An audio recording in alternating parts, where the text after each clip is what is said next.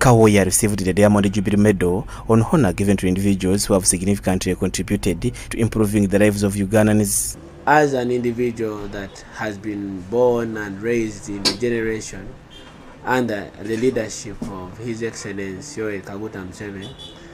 I have found it very interesting to live in an economy, a capitalist economy of our sort, that allows for entrepreneurship to breed,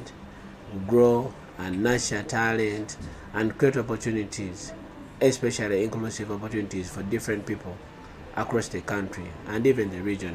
Speaking to our reporter, Kawoya said that after receiving the medal, he decided to dedicate his life to helping people in rural communities, especially those living without access to electricity. One of his key initiatives has been donating solar equipment to families in remote areas completely free of charge. Excited over the last 2 years with our project, the Solar M7 project,